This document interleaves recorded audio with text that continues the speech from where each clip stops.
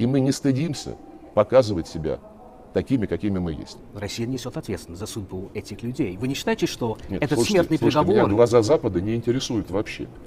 А вы считаете, что там независимый суд? Да. Я убежден, что там независимый суд. А вы считаете, у вас независимый суд? А вообще по поводу отношений с Великобританией сейчас, да? Они, ну, сказать, что они плохие, это, конечно, мягко сказано. Да вы знаете, по-моему, там уже нет никакого поля для маневра в этих отношениях. А как вы... Потому что и Джонсон, и Трасс заявляют публично, мы должны победить Россию, мы должны поставить Россию на колени.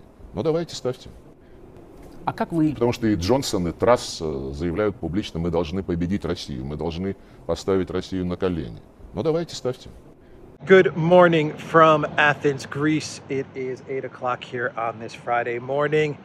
Let's get to some news. We are going to talk about Sergei Lavrov, the Russian foreign minister. We'll talk about the trip from various EU leaders to Kiev to meet with Zelensky. We'll talk about Gazprom, and we'll do a clown world. Oh, we'll also talk about the American military, foreign fighters, mercenaries that have allegedly been caught in Kharkov, in the Kharkov region, I believe is where they allegedly grabbed them. So let's first start with Lavrov, and let's talk about Sergei Lavrov and his comments. Let's also touch upon the St. Petersburg International Economic Forum and how that is going, because that is taking place these past couple of days and this weekend, and I believe that Vladimir Putin is going to be speaking at the St. Petersburg International Economic Forum on Saturday, I think, either Saturday or Sunday, and that's going to be the keynote address. But first, let's get to Lavrov, because Lavrov has been on fire the last day or two. So the first interview that he gave, which I found to be fascinating, is the interview with BBC, with the journalist Steve Rosenberg, I believe. And he's kind of been the BBC's guy in Russia for a while now. He speaks fluent Russian, and Lavrov likes to give interviews to Mr. Steve because I think Rosenberg, this guy challenges him, and I think Lavrov likes to be challenged. You'll never hear an interview like this coming from the collective West mainstream media to collective West leaders. You'll never hear these kinds of challenging questions being thrown at like Biden or Macron or someone like that. Won't happen. But Lavrov likes to take these questions, he likes to field them, and he likes to give answers. And boy, do you get some good answers from Lavrov when he does these interviews with the BBC. Notice how the Russians, the Russian Federation, outside of Canada, the CBC, the state media of Trudeau, the Russian Federation, I don't believe they've really kicked out any news organizations or banned any collective West news organizations, unlike what the collective West has done to Russian media. As you can see, the BBC is still there. They still have reporters going to events, and they're still giving interviews with Russian officials. So that's something to note. But this interview so go up this way. This interview was pretty amazing because I think I got two really good sound bites from it. The first really interesting sound bite is the one that's really making all the rounds, and that's where the BBC reporter asks Lavrov about, he comes out with the line, in the eyes of the West, in the eyes of the West. And Lavrov is like, you know, we don't care about, you know, what the West think. We're not concerned about the eyes of the West. And I thought that was an incredible line. And the next line that I thought Lavrov, that really caught my attention, I thought Lavrov made a very interesting statement, was where he was asked about the British mercenaries. And it was that line of questioning. And they started to talk about the UK and how the UK views Russia. And Lavrov was like, Well, actually, here's his quote. He says, "I don't think there's even room for maneuver anymore," referencing Boris Johnson and Liz Truss. And Lavrov said that because both Prime Minister Boris Johnson and Liz Truss say openly that we should defeat Russia, we should force Russia to its knees. Go on then, do it. I thought that was, I mean, you look at like Lavrov's face when he says, go on, do it. I mean, you can tell that he's not playing around. Russia is not playing around. And I think it's interesting how Lavrov references, he doesn't really reference the UK people. He's specific. Boris Johnson and Liz Truss, because the question that was thrown at him was about, you know, the UK and how the UK views Russia and this line of questioning. And Lavrov brings it right back around to Boris Johnson and Liz Truss. And he's like, you know what, if Boris Johnson and Liz Truss, if they want to bring us to our knees, go for it. Do it. That was a pretty bold statement from Lavrov. The next interview that Lavrov gave was to a Russian journalist. And this was kind of a joke. This is kind of tongue-in-cheek, because the Russian journalist, she was asking Lavrov about Ukraine's membership into the EU. And she was kind of getting a little, I don't want to say confused, but she was kind of losing track of the membership process, and Ukraine goes into the EU and it becomes a member, or it becomes a candidate country, and all of this stuff. And Lavrov was joking around, and he's like, he tells the reporter, yeah, Ukraine will be a member to the membership. And that's kind of a joke in Russian.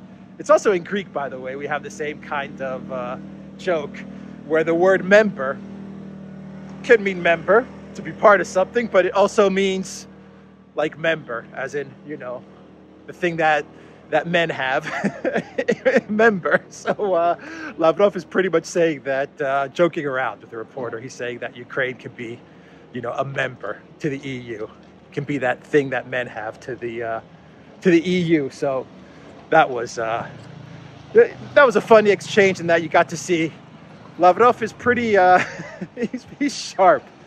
He is really, really sharp. So anyway, let's talk about the St. Petersburg International Forum, because that's the big event that is taking place in Russia right now, in St. Petersburg. And the mainstream media is working overtime to make it seem like the St. Petersburg International Forum is a failure, where the truth of the matter is that the SPIEF is a huge success. And it's important to talk about the SPIEF, the St. Petersburg International Forum, because what it showcases is that you have hundreds of companies, many world leaders who are willing to attend this event in Russia and who are ready to do business with the Russians. And it shows that Russia is not so isolated as the collective West would like everyone in the world to think. And that is why the collective West is working overtime to say that this is a failure, that this is a dud. Putin's, what did we talk about yesterday in the live stream with Earl Grey on the Duran, that the Daily Beast said something like Putin's money grab or money showcase is a dud. So they're working overtime to make it seem like the St. Petersburg Forum is being shunned by the international community, because they can't admit the truth, which is that outside of Europe, the United States, Canada, Australia, New Zealand, the rest of the world, Africa, Latin America, Asia, they're ready to do business with Russia. And they're actually going to St. Petersburg to do business with Russia. Here are some numbers. 1,244 Russian companies are attending, 256 foreign firms are attending, and 4,188 journalists from 30 countries have also registered. So it sounds like a success to me. But the collective West media will never paint it as a success, because that'll destroy the narrative that Russia is isolated. Sounds to me that like it's more like the collective West that is isolated and not Russia. But Putin will be speaking, I think, on Saturday or Sunday. Let me see if I have that information here. The president will be sharing his assessment on multipolar economic models and the opportunity and prospects it presents for the entire global market. And he will be giving that address from the forum on Friday. Today, Russian President Vladimir Putin will address the forum on Friday and give his assessment of the global political situation and the economy. Much of his speech will be devoted to stimulating business activity and strengthening Russia's foreign trade and investment ties. Yeah. Okay, so today, I was wrong. Not Saturday, not Sunday. Today, this afternoon, we will probably hear Vladimir Putin speak, and that is the main event. Now, let's shift gears and talk about Ukraine and Kiev and the trip by Draghi, Johannes, Macron, and Scholz to meet with Zelensky. And they gave a press conference after the meeting, and this was not confirmed. Bloomberg actually broke the story, and this was not confirmed because it was going to be a special secret surprise that these leaders were going to travel to Kiev. Actually, Macron, Draghi, and Scholz, the German chancellor, they traveled together, and the Romanian leader traveled by himself separately to Kiev, and they made statements during a press conference after meeting with Zelensky that they support Ukraine's candidacy into the European Union. Macron was against the candidacy at the beginning, but now he is coming out in support of the candidacy for Ukraine. Scholz said that Germany is in support of Ukraine's EU candidacy, and that Germany is going to provide all the support they can, including weapons. By the way, Germany is sending fewer rocket launchers to Ukraine this time around than they did previously. Germany will provide Ukraine with 3 multiple launch rocket systems in the coming months, according to the defense minister. And the figure is down from 4 due to lack of munitions, according to Business Insider. So Germany went from 4 rocket launchers to now 3 that are being sent to Ukraine because of lack of munitions. In other words, demilitarization of Germany. Not demilitarization of Ukraine only, but of Germany as well. Anyway, let's get back to the meeting with Zelensky. So they gave a press conference. They said that they support Ukraine's EU candidacy. No big deal. The candidacy for Ukraine is to get into the EU is going to take something like 20 years, if that. Let's walk through the market here. So they're preparing the outdoor market today here in this neighborhood in Athens. And so, you know, this is not so much about getting Ukraine into the European Union. What this is really about is giving Ukraine some sort of lifeline. And what do I mean by that? Here's what I think is going on. And this is just my hunch, but this is what I think is happening. I think that the US and the Biden White House, they're ready to ditch Ukraine. They're ready to cut Zelensky loose. They're ready to possibly even throw Zelensky under the bus in a big, big way. And I think the EU leaders understand this. They've probably even been told this. And I bet you that Macron, Scholz, Johannes, and Draghi, understanding that the US is about to turn Zelensky from a hero to a zero, and knowing that the EU is on the hook in a big, big way with regards to Ukraine. In other words, the US, wow, those are some nice fish. Καλημέρα. Καλημέρα. Απίστευτο. Όλα αυτά. Μπράβο. Μπράβο.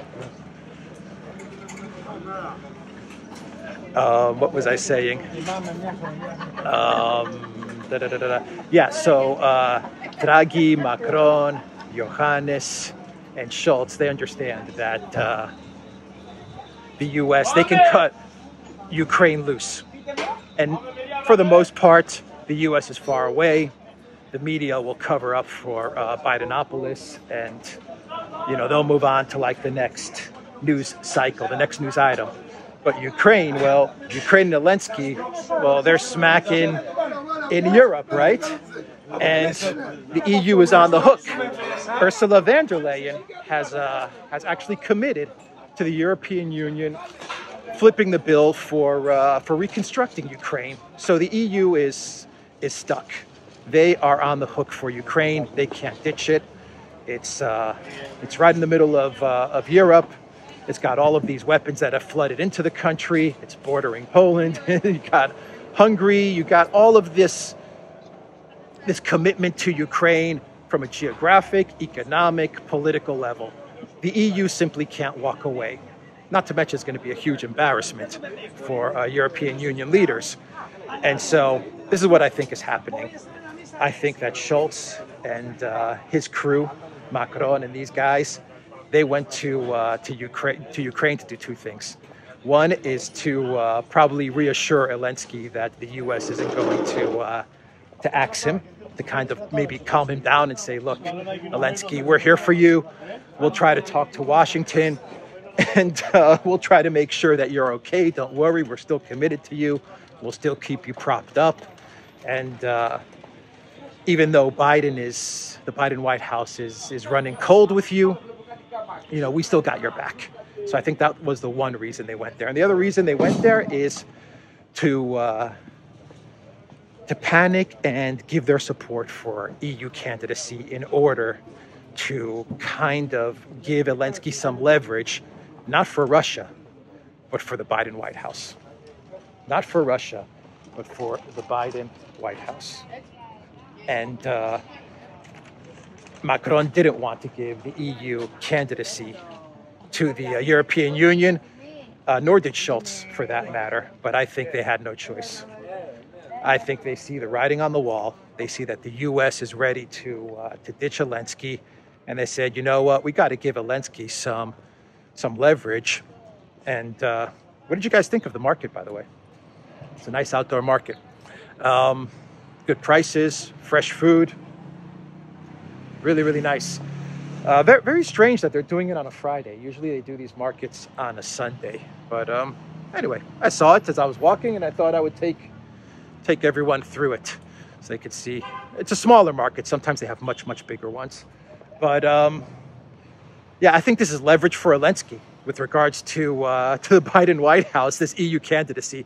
It's not about Russia. And you heard Lavrov even laughing about it with the interview with the Russian journalist. He's like a member to the membership, because he's like, Zelensky is about to be cut loose by Washington, and the EU is starting to freak out, and they're trying to find ways to, one, reassure Zelensky, and two, to give Zelensky some sort of leverage so that the Biden White House doesn't cut him loose and perhaps even turn him into from a hero to an enemy, right? To a despot, because the U.S. kind of does that with these leaders that they at one time support, and then, a month or two down the line, they get tired of them and they turn them into evildoers. So that's why I think the EU guys went there. I don't think it has anything to do with getting Zelensky to the negotiating table. I don't think it has anything to do with any of that stuff, to be quite honest. At first, I thought, okay, maybe they're looking for an off-ramp.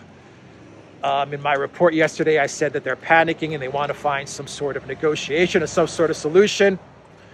I've changed my mind. I've amended that belief. And I actually now believe that it was done to go there and save the EU's hide.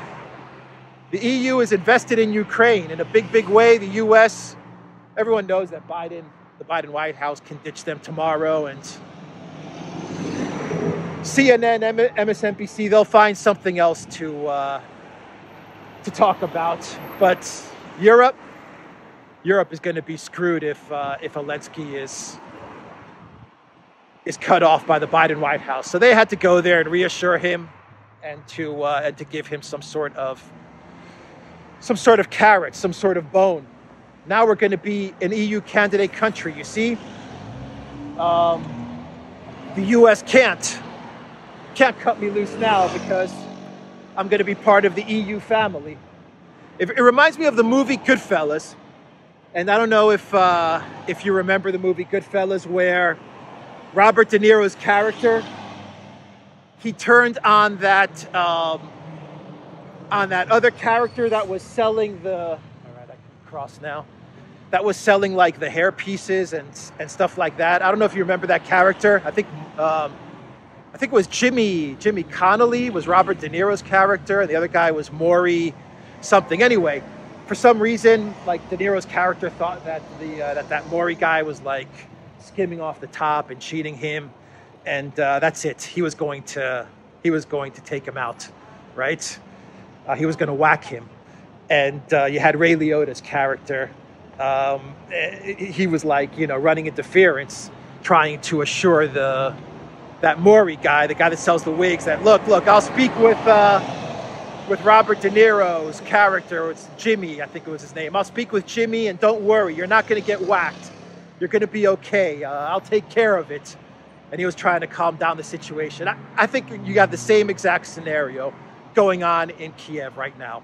I think the U.S. is ready to say Zelensky's out, and the EU is saying, oh crap, we better figure out ways to keep Zelensky in and to keep this going, because we're on the hook. And then, of course, the EU would like to get to the negotiating table sometime, say, in August, September, to tie this all up and be done with it. But for now, they're running damage control. Anyway, enough rambling about that story. Let's talk about Gazprom. We'll talk about the American mercenaries, foreign fighters. Oh, by the way, the UK also sanctioned Russian Patriarch Kirill. So the EU didn't sanction Kirill, thanks to Hungary and Viktor Orban, but the UK decided to sanction the Russian Patriarch. And what a despicable act from the Boris Johnson government and from Liz Truss. Now that they've sanctioned Kirill, I will say with 100% certainty that the Boris Johnson government will fall and will collapse. Now I can say that with absolute certainty. They've crossed the red line, and Boris Johnson and Liz Truss are going to pay a very, very heavy price for doing what they have done. That's just my hunch on it. They've taken this way too far. But as Lavrov said in his interview with the Russian journalist, you want to bring us to our knees? Go for it. Do it. So let's discuss Gazprom real quick. And I've got an update there with regards to this equipment, these pumps that have been sent to Canada, and then the Canadian government from Siemens, they were sent to Canada for repairs, and then the Canadian government said, well, we can't send them to Russia because of sanctions. And now we have 40% less gas being sent to Germany, and Germany is freaking out. Habeck, the deputy vice chancellor, green energy, I don't know, ecological or technology, whatever he is, minister. He has like 3-4 titles, the guy, and he's underqualified for all of those titles. But anyway, he came out with a statement blaming Russia and saying that this is a political decision and all of these things, and Russia's evil, and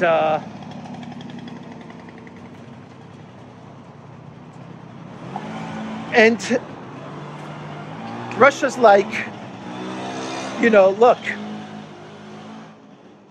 we sent the equipment. Siemens was going to give us the equipment. Everything was going to be fine. Siemens sent it to Canada, and the Canadians stopped the equipment from being repaired and sent back. And so the Russian authorities, they actually came out with a statement, and they said, you know what you need to do, Germany and Habeck? You need to call up Canada, and you need to figure this out. That's simple. That's what the Russians said. And I don't think this was a political decision at all, because why would the Russians box themselves in like that? Because if Germany or Canada wanted to call Russia's bluff, all they would have to do is repair that equipment and send it to Russia and see if the Russians get the gas flowing again. That's how you would be able to call their bluff. It's so easy to call Russia's bluff on this story that I don't think the Russians would be dumb enough to box themselves in like that at all. I think the Russians are like, look, Siemens is gonna provide us with this. Okay, send it over. Siemens doesn't send it over. The Russians say, well, for technical reasons, for safety and technical reasons, we can't, get all the gas to Germany. Period. And we're waiting. We're waiting for this equipment to be sent back to us. And they said to Germany, call up Trudeau, call up Canada, and figure it out. And sure enough, what is happening now? Germany is now in diplomatic talks with Canada in order to get this equipment sent to the Russians. That freaking simple.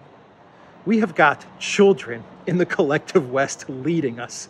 Absolute children. But, even if it was a political decision, Russia is definitely well within their rights at this moment in time, given all the sanctions that have been placed on Russia, to make these little political ploys, these political maneuvers to squeeze Germany if they wanted to. They're well within their rights, given all the sanctions that the West has placed on Russia, and the fact that the West is fighting a war with Russia, a proxy war, using Ukraine to fight with the Russians. So the Russians are well within their right to do that if they wanted to. But I don't think this is what this was about, because it's too easy to call Russia's bluff. It's just way too easy. And so the Russians are not, they're not going to let themselves get boxed in like that. And so I think this was absolutely 100% a problem with these, with this equipment. And the Russians said, we're waiting for it. And this is between Germany and Canada. And sure enough, you see Germany and Canada now in dialogue to try and figure this out. I don't understand what they need to talk about, to be quite honest. I don't understand this. We're in diplomatic dialogue right now to figure this out. Scholz should just call Trudeau and say, look, we need this equipment in order to get the gas flowing. And Trudeau should say, yeah, no problem. Here it is. This should be like a 2-minute phone call, if that. If we had adults in the room, but we don't have adults. We have Justin the child Trudeau, and we have Olaf the buffoon Scholz. And so they can't figure it out. It's crazy. And you have Habeck, who's, like I said, the German, environment, technology, vice chancellor, minister. And like I said, he's got like 5 titles to him, and he's underqualified for every one of those titles. But that's the latest with Gazprom. The Russians said, look, if this continues, you may have 100% of the gas that that won't be able to go to Germany, because we need this equipment repaired. And so I think that was the straw that broke the camel's back for Scholz and actually got him on the telephone to Canada. I think that's when Scholz said, okay, I better call Justin and get him to send these pumps to Russia. And so, Nord Stream 2 would have been handy right about this time for Germany. If they had Nord Stream 2, everything would be okay. But nope, they decided to cancel that as well. And so let's talk about the American mercenaries real quick, and we'll get to a really, really good clown world. So the Russians, well, not even the Russians, I don't think. Actually, I think it's the Donbass that is saying that they have captured 2 American mercenaries, American fighters in Ukraine, in Kharkov. Now, we've seen photos of these guys, the before photos, and we've now seen some after photos of them captured. I can't confirm if these photos are real or not. I can't confirm if they're captured or not. The U.S. State Department, they have actually come out with a statement, and they said, if this is real, if this is in fact true, then we will do everything in our power to secure their release.